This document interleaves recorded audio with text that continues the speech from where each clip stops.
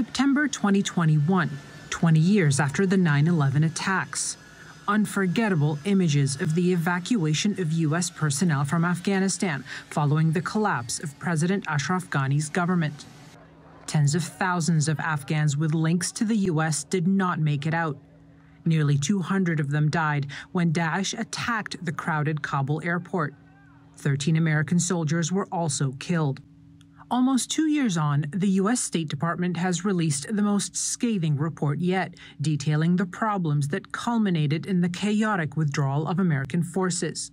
Interviews with 150 current and former U.S. Foreign Service officers and support staff show that the stress, demands, and risks of the situation are hard to exaggerate and place tremendous burdens on the department's personnel.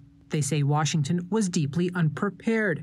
While the Taliban made territorial gains early that summer, senior officials relied on assurances from Ghani that his forces would defend Kabul. That did not happen. The report also points to a lack of qualified leadership, with many critical domestic and overseas department positions not filled by Senate-confirmed appointees.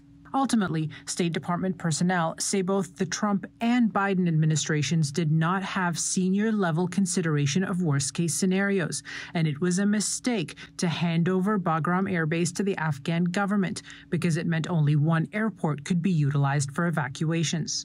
They say there was no clear decision about how to evacuate at-risk Afghans or where they would be taken. The report stresses the need for more efficient and integrated crisis communications and has recommended simulation exercises for State Department personnel, as well as more support for vulnerable populations in a crisis.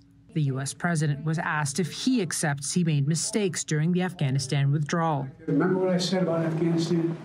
I said al-Qaeda would not be there. I said it wouldn't be there. I said we'd get help from the Taliban. What's happening now? What's going on? Read your press. I was right. U.S. intelligence assessed last year that al-Qaeda has not regrouped in Afghanistan since the Taliban takeover, but some of its members still remain in the country. Yasmine El-Sabawi, TRT World, Washington.